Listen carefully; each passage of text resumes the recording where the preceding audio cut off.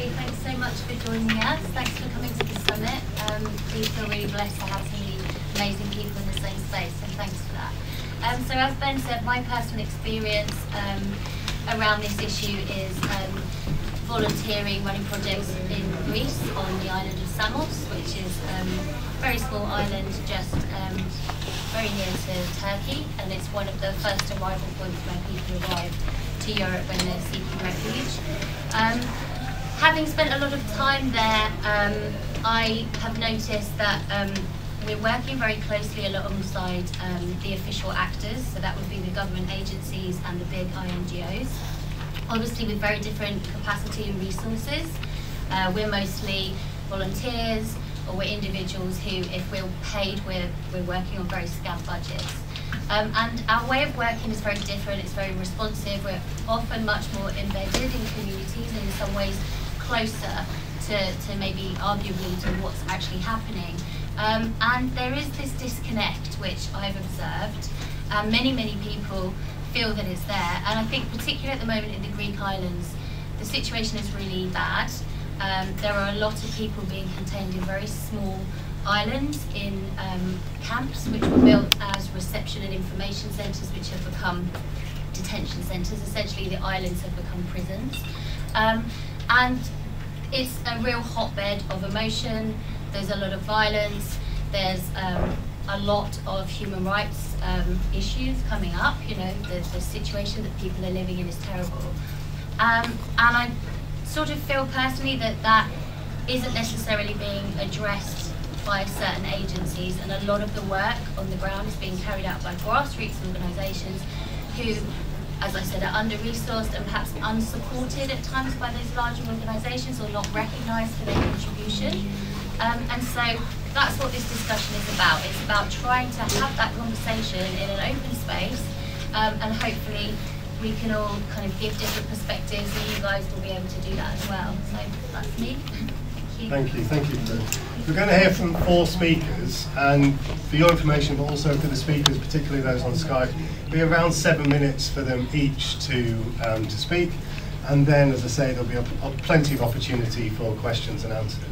So I'd like to introduce the first speaker, who is on Skype, who is Dr. Manos Logothetis, who some of you will be aware of is a medical doctor himself and has been responsible for saving hundreds of lives, working with hundreds of refugees, thousands of refugees who've arrived on Greek islands.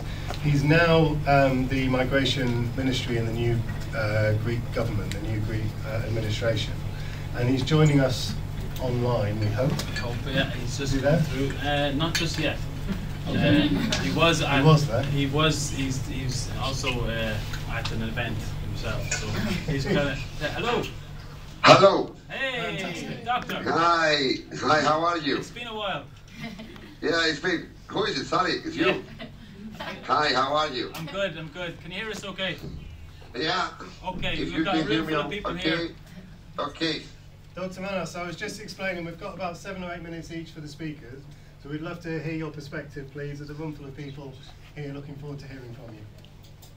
Perfect. So, what am I supposed to tell? What is the perspective of how we are going to do things from now on, something like that? We're very interested in the perspective from the Greek administration on the situation as it is and the plans, but also what we're looking at in this session in particular is the relationship between the work of the government, the international NGOs, but the huge amount of humanitarian responders that are responding to the crisis as well.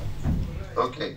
Let's start from the general perspective, and then we will move on to the NGO and international organization and volunteers, okay? So, you hear me? Yes. Yeah, perfect. So, what we took over is like a situation of accommodation crisis, let's say. And we found out that we have this accommodation crisis because we have a crisis in asylum. So our main objective is, of course, to build, let's say, the accommodation scheme that will be able to host all the people that are arriving on the islands and in the mainland of Greece. But at the meantime, we will try strongly to make a better, let's say, procedure and to have a faster procedure and more efficient asylum-wise. Why? Because the main objective of the reception and accommodation system is to host and serve asylum seekers. What is happening in Greece is that we have asylum seekers that do not get an answer for 4 years. And this leads to an overwhelming pressure in the accommodation scheme. The accommodation scheme of Greece now, the reception scheme, is with a capacity of around 65,000 people. And it's actually serving around 80,000 people. The biggest pressure is on the islands, of course. Why? Because the accommodation scheme there is supposed to host something like 7,000 people in all islands, and it's hosting something around 40,000 people in all islands. So this means, if you take the numbers down, that we have still some place left in the mainland, and we will try to move people from the islands to the mainland pretty soon. The rest is that we have to improve, actually enlarge the capacity of the system on the islands, and at the same time to create a procedure in asylum that will be fast. When we mean fast, we mean European fast, which is around 6 months to a year. So if you want to have a system on the islands for hosting asylum seekers for 6 months, you need a system of around 25,000 people. There is a rollover, as you can understand, but the capacity should be around 25,000. And this is why we announced that we are going to build new reception identification centers of a bigger capacity. In Greek terminology, we call them closed. Why? Because this is what the Greeks will hear easier. The thing is that we will follow the law. The Greek law, not the new one, but the old one as well, said and says that when you arrive in Greece, you are supposed to be in a closed center up to 25 days for the reasons of registration. After that, you are allowed to go to an accommodation center, which should give you the opportunity to get out in a time frame that will last from 8 o'clock in the morning till 12 o'clock in the night or 10 o'clock in the night. It will have some regulations for safety reasons, because they are going to be huge camps, and you know that, for example, in many of these camps, we have a lot of criminality going on during the night and not during the day. So we have to take some measures on that just to protect the people. So we will split them in, let's say, neighborhoods or sections, but sections that not sound nice, but in areas that they will be protected during night. So this is what we are trying to do. Of course, we will have some part of the new camps that will be the so-called in Greek prokeka, which are the pre-return centers, okay? Because we need to have a capacity to host people that their asylum request was rejected and they are supposed to be returning back to their own country or to Turkey. This is what we are talking about, and this is what we are trying to do. We have a new law that will make the procedures a little bit faster. Why I'm saying that for the third time? Because we believe that the best for them, I mean for the people, is to get a response from the system as quick as possible. It should not be that difficult to give a response to an asylum seeker that should last forever. Nowadays, as I told you, it lasts for 3 to 4 years just to get the response in the first degree, which is unacceptable. In Europe, the mean time is around 6 months for 50% and 6 months and 1 year for the rest. So 50% of the asylum seekers in Europe get a response on the first 6 months of their stay in the country. When they get a response, as you can understand, they are either a refugee or an immigrant. If you are a refugee, you get your papers and you are allowed to integrate into Greece for the next 3 years. If you are not a refugee, then you are an immigrant and you have 2 options. One option is that you voluntarily return to your country, or you remain here illegally. This means that maybe the Greek police will arrest you and put you in jail and try to make you go back to your country.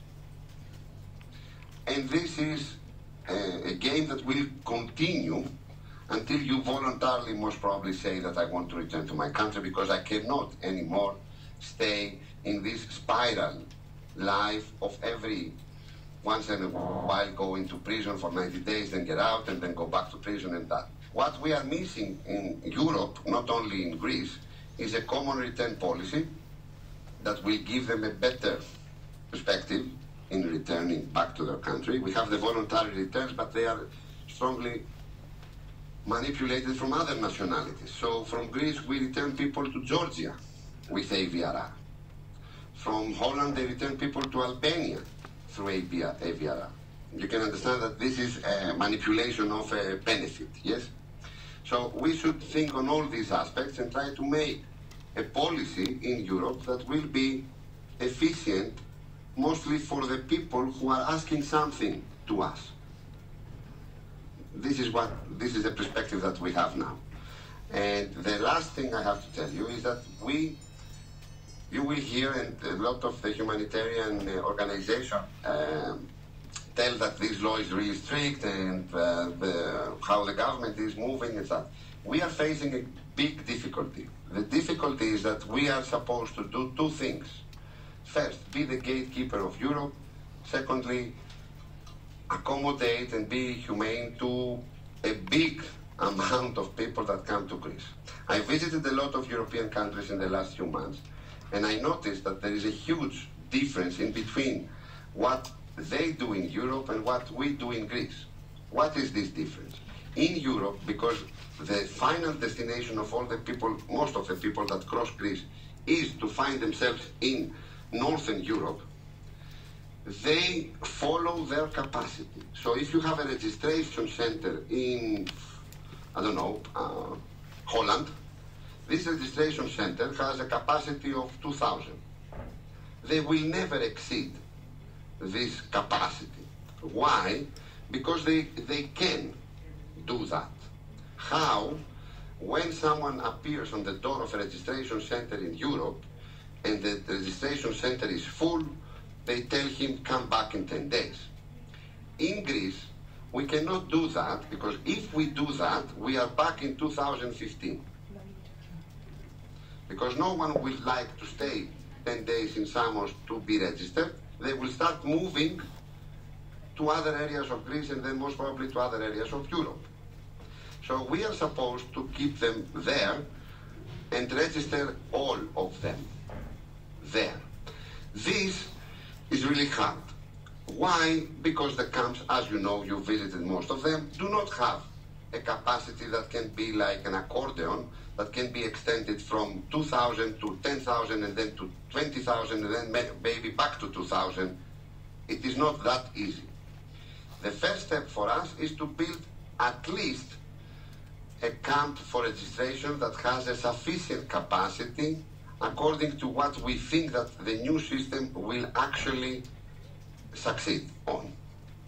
So this is what we strongly implement at the moment. Concerning the relationship with the international organizations, NGOs, and of course volunteers. Sally knows me for a long time now. Dr. Manos, if I could just ask you to share your thoughts on that very briefly in a minute or so, just for our time, that would be much appreciated. Yes. So, just 1 minute, eh? Yeah. How much time? Yeah, okay. So, we strongly believe that we are an independent state. We are supposed to be the, let's say, the leader in this whole effort, but we would love to cooperate with everyone under certain circumstances. As I told you, Sally knows me for a long time now. I was the first one who asked all the volunteers to register themselves. The day I did that, back in Malagari port in Samos, 3 of the volunteers left with the next plane. So there is a safety issue there. If you want to be there, you should at least register. So we know who you are. You have a card given to you by the Greek state that you are an official volunteer and you can actually do what you want to do. But if you choose not to register, then there is a lot of danger for the beneficiaries, mostly. I'm not afraid for myself only. You can understand that we had incidents of pedophiles and other people who showed up as volunteers, said that they want to help, but their main objective was different. That is why when we told them that you have to register, they left. From then on, many things have changed. Of course, we have a problem with a non-homogeneous approach to the NGO world from camp managers. This is a main issue in Samos, where I was. That is my effort now. We try to make a homogeneous system of registration of all NGOs with a common template and volunteers. They all get just one card, one, I don't know, an MOU contract. I don't know what else we can sign, which has some, standards that we all follow, code of conduct maybe, some things that we will all agree upon, and then we know what is the framework of our everyday life in a camp of Greece. Thank you. Thank you very much, Dr. Manos, for your input. I hope you can stay with us to hear some thoughts. Of course I will stay. Thank you. So we're now going to stay on the line, yes, if that's okay, Sol, and we're going to hope to speak to Erasmia Roumana, who's a Senior Protection Officer for the UNHCR in Greece. And we'll just get Erasmia on the line now. Yeah.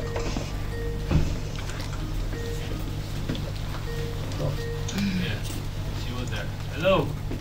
Hello. Hey. Hello. Can you hear us okay?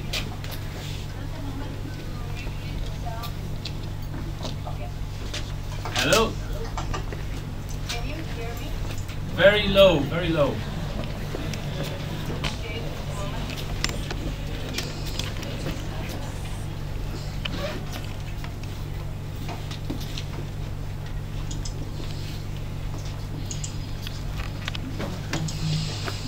Erasmia, can you just try your sound again? Yeah. Did you hear it clearly before? Yes. Okay. It's very quiet. I think what we might do, if it's okay with the next speaker, is we'll move on to the next speaker whilst we just, Okay. can you just try to sort the sound out? Yeah. Thank you. So our next speaker is Hilary Margolis. My name is Ben Margolis, and I've never been on a panel with another Margolis before. We're not related, so we're desperately trying to work out our shared Ashkenazi Jewish heritage outside. Hilary is a senior researcher on Europe and Central Asia for Human Rights Watch, and I believe has quite recently returned from Greece, and will share some of the perspectives from herself and from Human Rights Watch. Thank you. I will try not to use my whole 7 minutes, because I think we really want to hear from all of you. I focus on women's rights specifically, so I have been in Greece multiple times with emphasis on looking at the situation for women and girl asylum seekers and refugees in both on the islands and in northern Greece. Just to talk a little bit about our role and what we do, for those who may not be familiar with our work, and tell me if you can't hear me, by the way. We are not a service providing organization, so we do documentation of human rights abuses and human rights issues, and then use that information to conduct advocacy, with the goal, obviously, of improving conditions, stopping human rights abuses, and so forth.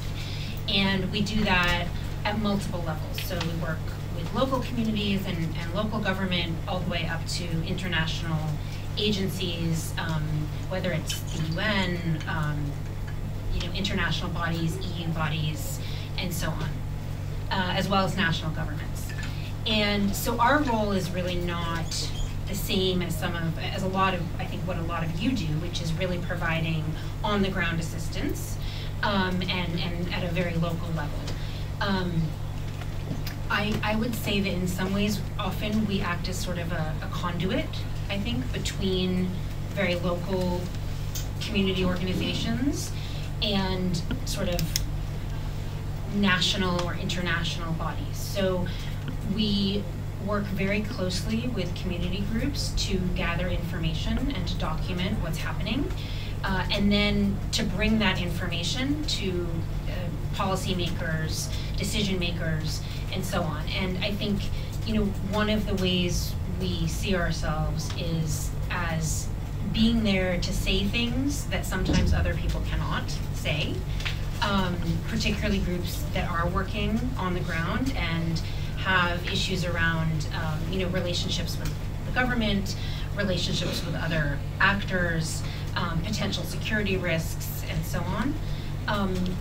But also to bring it to different fora and to really amplify the voices of people on the ground. So that's kind of the goal, and so often we're, in a way, can be sort of a go-between where we might be able to bring issues in a way to higher level organizations where it might be risky for someone who's really working day to day on the ground to do so. In terms of the situation that we're talking about here in Greece in particular, and I just want to note that I think, it isn't only Greece, obviously. I mean, I think Greece is one of the more extreme situations right now in Europe, but we've seen very similar issues in Italy, in France, but particularly Italy and Greece. I was in Lesbos most recently in the fall, in October, November, and I mean, yeah, what Dr. Manos says is exactly right. It's, very much over capacity. The conditions are extremely dire, and it really is a situation that's inhumane, and that's putting a lot of people at risk. And I think in terms of sort of the role that different groups are playing, a lot of the actual day-to-day management and day-to-day services are being provided by very local groups, by NGOs, both international and local or independent. But that is really where a lot of the sort of burden of providing direct services is falling. And when I was there most recently, the situation was extremely grave. I mean, at the time, I think there were close to 17,000 people in Moria, which has a capacity for less than 6,000. So now it's close to 19,000 people. And one of the things that the local service providers were telling me, and this was particularly regarding issues for women, so violence against women, healthcare, maternal health care, and healthcare for pregnant women, and so on, was that they're being forced to make impossible choices because they simply cannot keep up with the demand because of the overcrowding, because of the lack of additional support for services in the camp and outside the camp. And so the strain that this is putting on the refugees and asylum seekers themselves, but also on the actual service providers, is very evident. And I think, one of the questions in this context is, how do the Greek government and the large NGOs or large agencies and the smaller agencies work together to come to a sort of arrangement that will take some of that, relieve some of that burden on everyone, and make the services more available and provide better conditions for everyone. And of course, one of the things we're always advocating for very strongly is for other countries in Europe to also accept more asylum seekers and refugees, because of course that is a big bottleneck.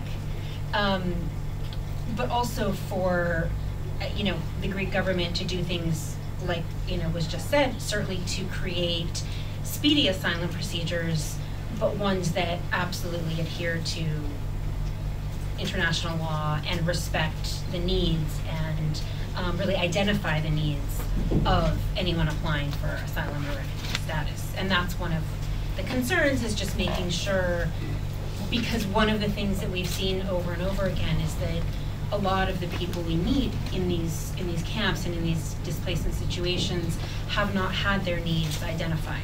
And so they might be eligible for some kind of benefit or some kind of faster process, but that has never been determined.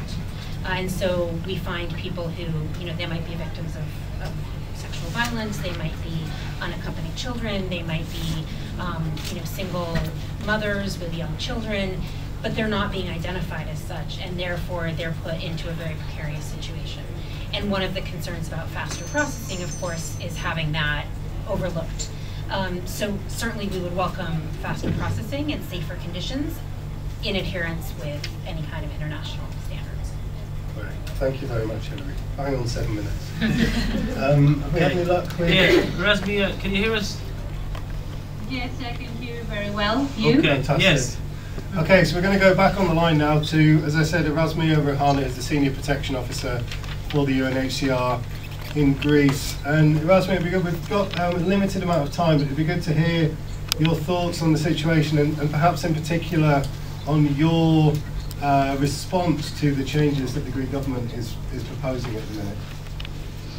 Yeah, as you know, UNHCR, and thank you very much, first of all, for the invitation.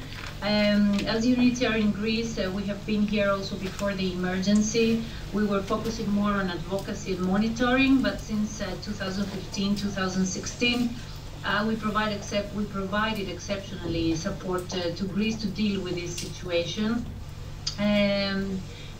Since 2017, we have started reducing our activities, but we still continue to cover a range of different thematic areas that I will tell you about.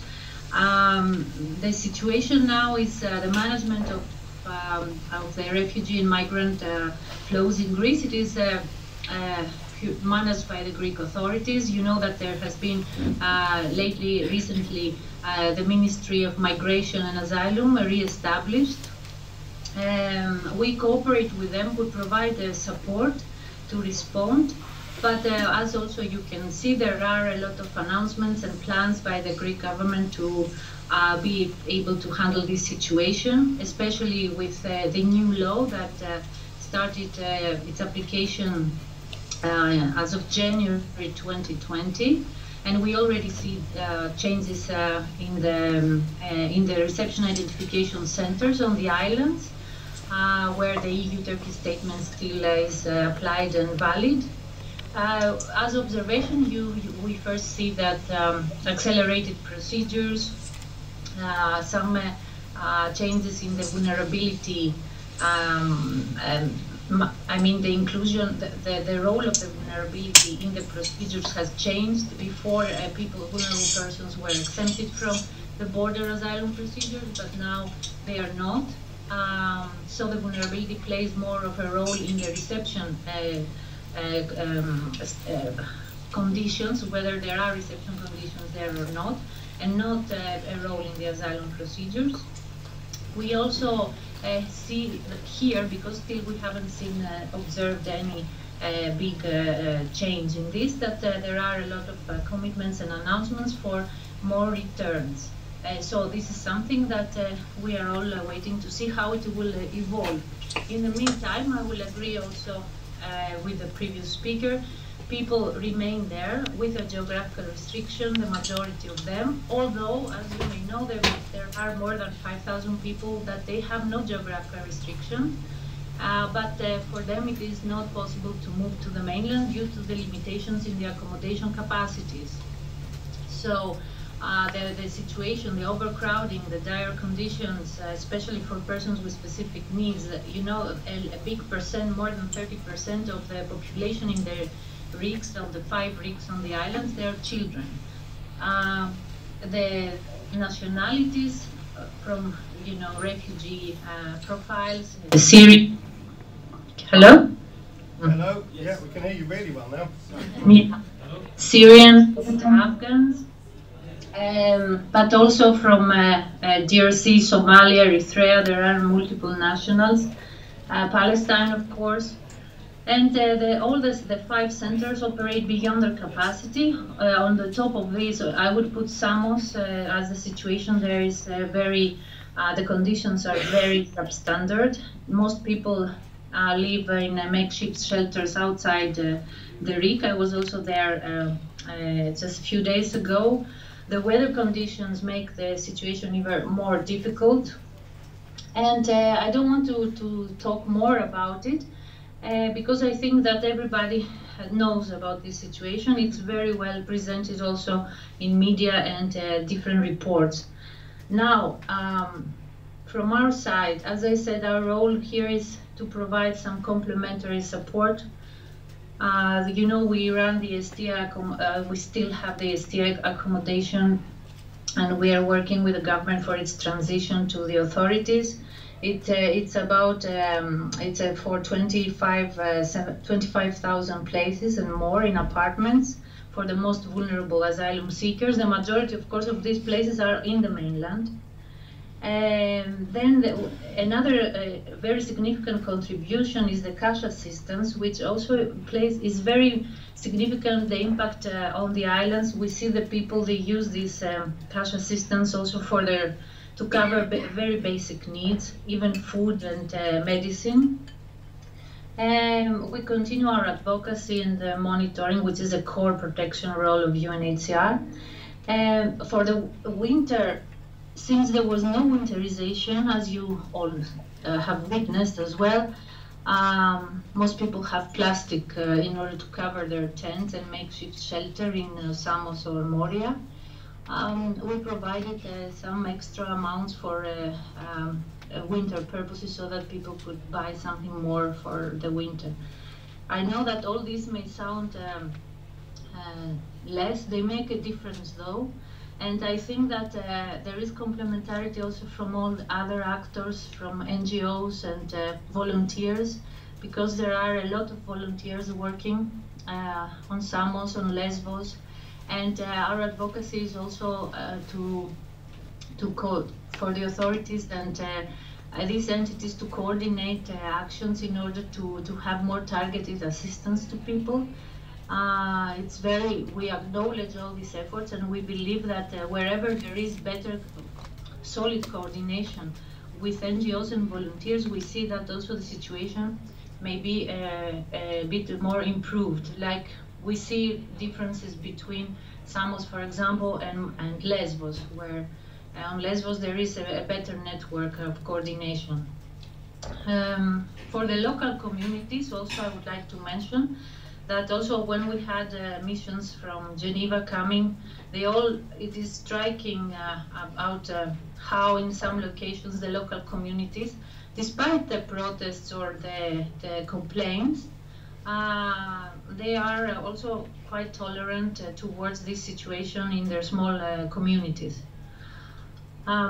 Yes, there are incidents that could have a xenophobic connotation here and there, but the majority of people, I think, they are protesting against central authorities for the management of the situation rather than the refugees themselves. Yes, our teams are present in the RICs, and we will continue with our limited capacities, of course, to continue on SGBV child protection issues, along with other actors also engaged in these areas, in support of the authorities. And yeah, I don't want to take more of your time. If you have any questions afterwards, I could go into more details. Thank you very much, Erasmus. You're spot on time. And there will be a chance for questions in a moment. I'm just going to invite one more speaker to share her experiences now, and that's Sarah, who's sat next to me, Sarah Rizak, who is a grassroots humanitarian responder who's based on Samos and has set up a project called Still I Rise, including a youth centre on Samos, and is going to share a couple of her experiences with us. Yeah, I'm Sarah, and the organization I run provides education for refugee minors aged 12 to 17. Right now we have about 140 students who come to our center 6 days a week. Of those students, about 50 to 60 of them are unaccompanied minors. Although our initial mission was specifically to fill the gap in education for these students, it did become very quickly apparent that they needed further supports related to social work and healthcare, particularly the unaccompanied minors. we just started receiving their concerns, and they would show us pictures of their accommodation, pictures of what was going on in the camp. We are not working within the camp. On the island of Samos, each camp is different, but it's very restricted of who is able to enter the camp. So as we received all of this information from our students directly, we started compiling it, and we were able to submit to different authorities the evidence that we have seen of human rights violations against unaccompanied minors. The most recent one was in December. We were able to support 5 unaccompanied minors, specifically relating to their accommodation inside of the RIC or in the extended area. On Samos there is a very large, basically a field, that many of these unaccompanied minors end up living in for significant amounts of time. So we were able to submit it to the the High, oh my goodness, I'm blanking on it. High Court of European Rights, Human Rights. And we were able to submit all this documentation, and for the 5 minors, they were able to receive expedited movement off of the accommodation within the Samos RIC for their safety and protection, which was a good, successful thing. However, it also still highlights all of the other unaccompanied minors on the island and the supports that they need. Our organization has been able to work with many of the other organizations and also occasionally with the camp management, but it is a back and forth. It can be very, very difficult to come to agreements and to have movement forward when one thing is what should be provided within the camp and another thing is what we see every day on the ground, what we see in the images of the safe space that should be available to unaccompanied minors. A recent situation that does show that cooperation can produce good results is we have seen within our center a very large outbreak of skin infections, including scabies, among the unaccompanied minors. And we were able to reach out to not specifically the camp doctor, but their assistant who is tasked with looking for infectious diseases. And by working with this person through emails, we know personally the students who have been affected and have been able to compile a list and try to get them the better support within the camp. What's so difficult with medical care for unaccompanied minors is they need permission from their assigned guardian. And if there's a gap between the NGOs and communicating with the public prosecutor or the assigned guardian for the unaccompanied minors, and then communicating with the camp who should be providing health care, those things need to be bridged. In this case, it's been slow going, but it seems that it is possible to collect the information, reach out to the people who should be able to provide better support to reduce spreads of disease within refugee camps and environments like this. It is possible, and we're in the process of really supporting these students to get better healing for their bodies and hopefully safety in the camp as well. So much that happens in Samos is really unique to Samos. Every refugee camp, I've heard stories from Lesbos and from other camps, different relationships between the camp management and the NGOs, the coordination between those groups and who attends those meetings, who is invited or not invited, is really difficult, and it does depend on who's leading those organizations each day. And it changes. These situations tend to have emergency workers or people who come in for 6 months, maybe a year, and then you need to kind of bring a new person up to speed. So we've seen success with the longer the organization is on the ground, the better they're able to know who the contact person is and build those personal relationships with the people in leadership and other organizations, including UNHCR and camp management. So we've had some success with that as well, because we've been able to be on the ground since the beginning of 2018, and we opened in 2018, and we've been able to see some success with that. Right. Thank you very much. Thank you to all of our speakers. We're going to have a chance now for your questions and comments. Received one question in advance, which we'll start with, but I'll just give you a moment just to formulate if you've got any questions that are sort of coming to you that you want to bubble up. And what I would ask is just to keep them as brief as possible. We don't have time for people to share their views and thoughts, unfortunately, in this session. But just to reiterate, for those who went to at the beginning, in the purple room straight after this session, there will be a facilitated space if you want to bring up some more reflections and comments. So if I could ask you to keep your comments nice and brief at this point. So the just check. Manus, are you still there? Hello? You're still here. Yeah. Can you hear us okay? Okay. So one of the facilitators wrote down this question. I'm just struggling to read one of the words on it. Who wrote that down? Yeah. Was it your question? Are you happy to share it, or would you like me to try? It was just how good are the NGOs about including the voices of refugees and migrants in their work? Right, thank you. Who would like to take that first? I can. So within our organization, we work with children. However, we have been able to really see what the need was before we even opened our NGO.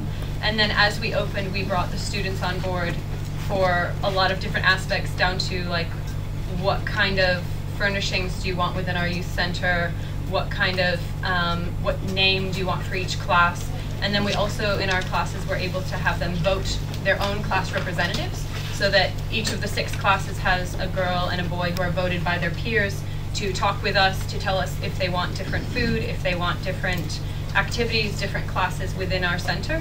And we also use community volunteers, which is what we would, that's the term we tend to use for refugees, adult refugees on the island who would like to participate in our center.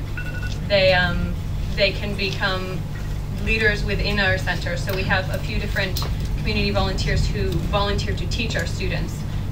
So they come from, they also are refugees on the island, but they're able to teach different classes within our center and help support the other students within the center. That's just my own organization, but I think every organization has different ways they interact with the people they serve. Thank you. I'd be interested to hear from UNHCR what your perception is, Erasmi, of how much agency people seeking sanctuary on the islands have in the ways in which the basic humanitarian needs and other longer term issues are listened to, what voice they have in those discussions. Yeah, thank you for the question. For us, we call it in UNHCR community-based protection, and because the core actor in this are the communities themselves. So we try always to implement our programs with this approach, and we have different methods for doing that. And for example, we have focus group discussions. This is different groups of different age and gender that we bring together so we can have discussions on specific issues about the needs and solutions. We have participatory assessments once a year, taking into consideration, it's called age and gender mainstreaming and diversity mainstreaming, and we have it every year. So we tried also to do it on the islands. It's not always easy, and that's what I wanted to say, that under these conditions that prevail in these centers, it is very difficult to implement protection activities in a holistic manner, and to be able to mainstream an approach, especially if there is no enough cooperation by the authorities to do so. Because for us it's important in all our activities, either if it's meetings with community representatives, focus group discussions, different projects with refugees, that they have the lead on this. For us it's important that the authorities are part of it, and it's not just UNHCR. So on other islands, in other rigs, you have the authorities involved in some of the rigs, maybe some child protection focal points on behalf of the authorities. They can be part of the discussions with unaccompanied children, for example, in order to hear their needs in clothes, in what they need while they are in the safe areas or outside. But in other rigs, there is no involvement at all. And this is our main struggle, that we would like to build the capacity of the authorities to really also apply the community-based approach in their programs, because don't forget, this whole situation is something also new for Greece. So they will have to, capacity building for authorities and services is important on such issues. Thank you, Rasmia. Hilary, do you want to comment? I just wanted to add one comment to that, which is I think something that we see over and over that is really overlooked is prioritizing the need for translators, for interpreters. And I think that has a huge impact on whose voice is heard, whether it's by NGOs, by the government, by the media, by anyone. And so when you go into a context and you hear that, well, I haven't been able to talk to anyone because there's never an interpreter around, or there isn't a female interpreter, for example, it's really limiting whose voice is going to be heard. And I think that's an ongoing and continual problem. And again, not just in Greece. I saw the same thing in Italy and in other places. But I think it's really important that that become much more of a priority. Because if we're going to listen to people on the ground who are experiencing this, they have to be able to communicate. Thank you. Can I open up to other questions then, please? What I might do is just take, we've got two, I'll take both questions and then I'll ask the panel to respond. So the lady at the back first. Thanks. Sort of at Sarah, so I'll stand up so you can see me. I've had this question for 4 years, especially when the first decisions were started coming from the High Court about specific groups of refugees, why these don't result in a broader order of some sort that would affect all the accompanied minors. For example, if 5 unaccompanied minors get this decision, and there have been other examples of decisions which I don't understand why they don't apply broadly.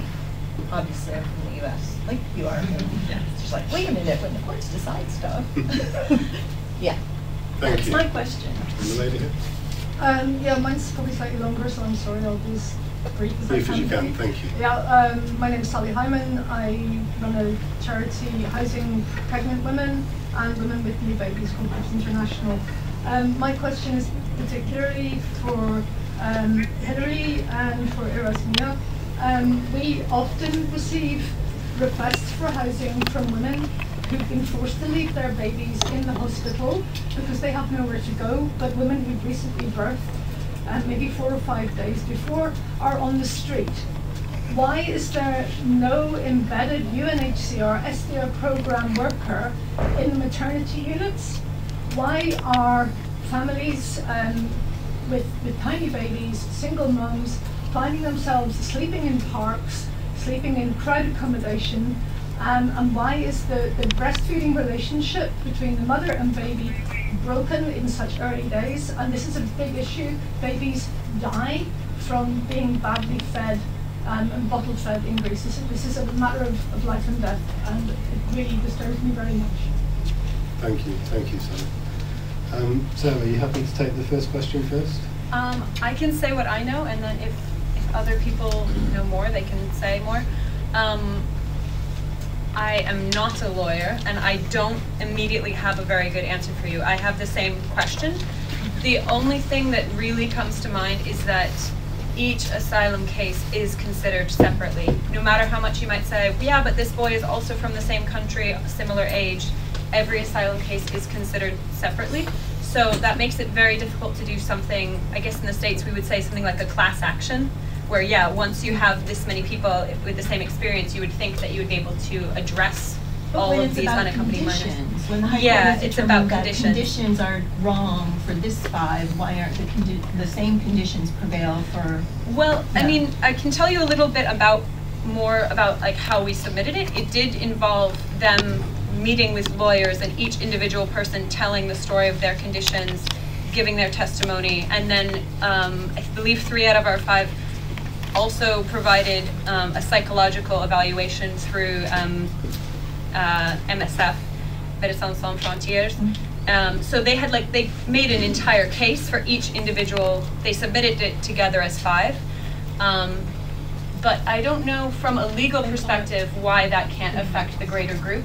The only thing that I think is that it's because each case is usually considered separately. Do you have? Yeah, essentially it's, I mean, yes, it doesn't seem to make sense, right, on the face of it, but essentially it's because the court decision is saying that the conditions for these 5 individuals are unacceptable, and I mean, you would hope that then that would be interpreted more broadly to say, okay, clearly we need to do something for the conditions for everyone, but the court decision is not mandating that and can't, because yes, you would have to have each individual and the conditions that they are living in or the circumstances that they are existing in be evaluated, unfortunately. I mean, the idea would be though that obviously this is the kind of decision that, we as an organization point to repeatedly and say, the European Court has already ruled that this form of condition is unacceptable. So it is something that can still be leveraged to try to put pressure to create, to improve the situation for everyone. But unfortunately, the individual decision technically doesn't apply to each individual case. Yes.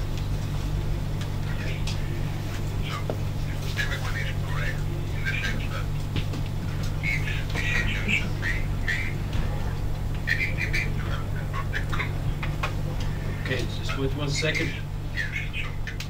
Decision on asylum is personalized, so it is for each and every individual who is above the age of 14, because below the age of 14 you cannot apply. So let's talk about a family then. You have a family of 4. You have one father, one mother, a child that is 16 years of age, and a child that is 12 years of age. Yes? How many applications you have? 3. How many decisions? 3. Let's take this thing that the father of the family is prioritized, and he gets a decision, and the decision is negative. Are we going to return the father and keep the family here? No, is the answer. If the father gets a positive decision, is he going to get out of the camp and the mother is going to stay in the camp? No, is the answer. What does the Greek law says? The Greek law says that you cannot separate a family. So if the father gets a positive decision, the mother and the children can get a residence permit in Greece for the same time as the father. Because we all have to consider and take into serious consideration that asylum is actually a residence permit for 3 years with protection. So we try to find a solution to that. So we should prioritize at least the fathers of the families to get a decision faster. If he gets a positive decision, he can, according with the Greek law, pull the family with him. Of course, the application of the mother and the application of the child that is 16 years of age would be examined, will be examined in a second time, in a second instance, later on.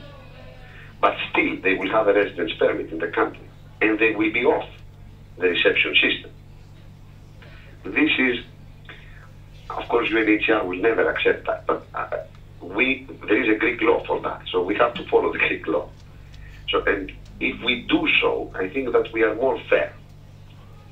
This is one thing. Of course, if the father gets a negative decision, we will examine immediately the mother's application. And if the mother gets a negative decision, we will examine the son's or the child's application. If they all have a negative application, they are supposed to be returnees. If one of them gets, at any instance, a positive, this positive decision should pull the rest with the member of the family. This is prioritization, and this will eventually lead to a decongestion of the camps. So there are some things that have not been done in the past and should be done. There is some other questions there. Unaccompanied minors. If they do not get asylum, I don't know a reason why an unaccompanied minor will not get asylum, but generally speaking, there is maybe asylum specialists knows a reason why he should not get asylum. Is he going to be returned? No, is the answer. So why we have to keep them in camps? The answer to that is simple. Because we still have 4,000 unaccompanied children in Greece, and we only have the capacity in special shelters for 2,000.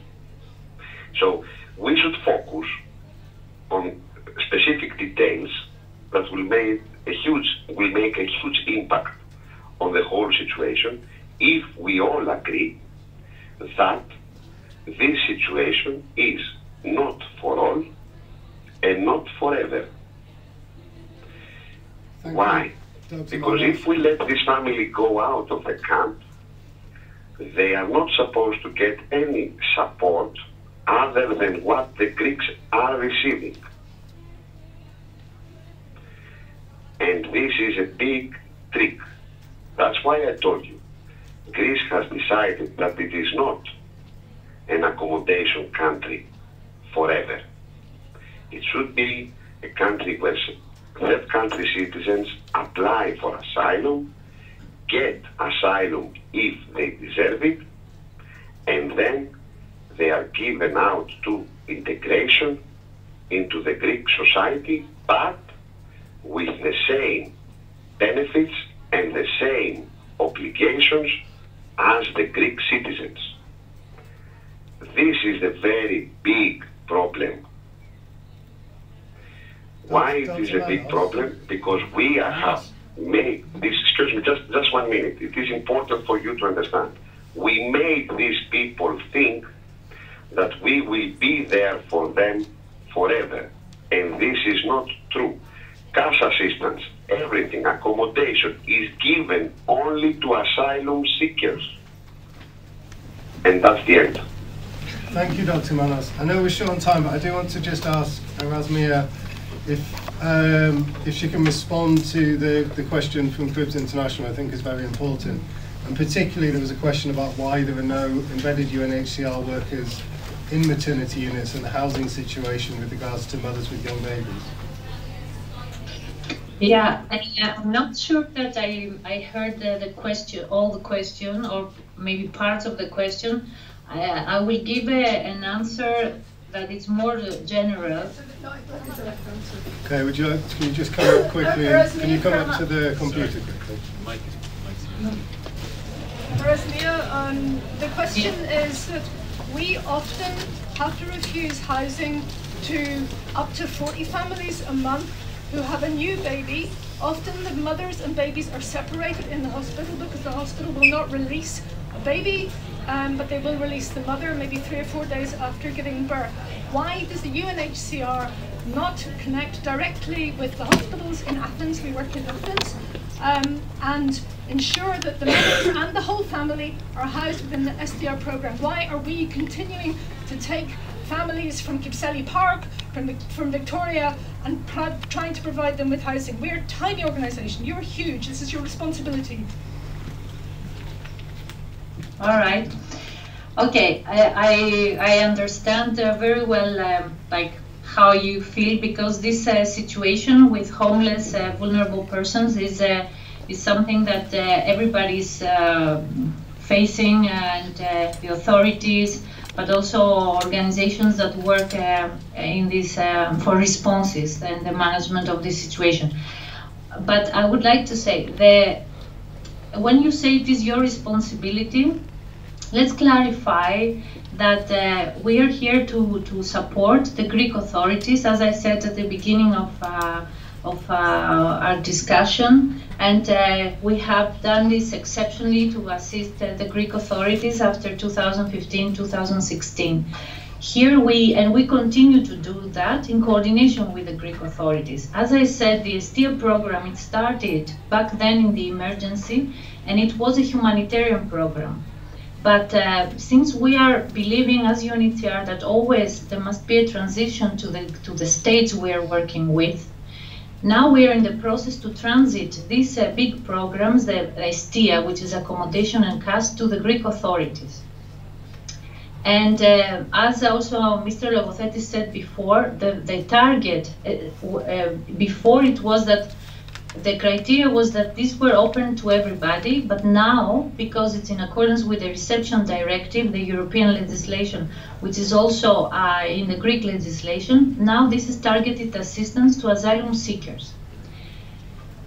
So, in terms of eligibility, this is one element as a response to you. The second is that the capacity, it's the same as it happens with the camps, with the rigs, with the apartments, with everything. The limitations in the accommodation capacity in Greece, they are real. I mean, you have seen over the years that there have been more places, more sites, more apartments, but it reaches also up to a limit. It's related also to funding and a lot of other things. But at this point, the ST accommodation is about 25,700 places. And there are asylum seekers in the apartments who may stay there also for another 6 months in their transition to recognized refugees. So it does not mean that there is space in these apartments. There are entry criteria and exit criteria. So it doesn't mean that people who are there can exit so that other people can come in at any time. And to answer your question, with all the respect and the understanding for what you're saying, because we all feel the same, it doesn't mean that there is space in this STIA, which is transitioning now to the Ministry of Migration and Asylum, that there is space for everybody, for every refugee and for every vulnerable person. Imagine that in these apartments, only the most vulnerable asylum seekers are hosted. And there are many more, but there is no additional capacity. So, I'm very sorry to cut you off, but we've got a group of people who are waiting very patiently outside this room to come in. Okay, I'm sorry. Yeah. No, I appreciate your response.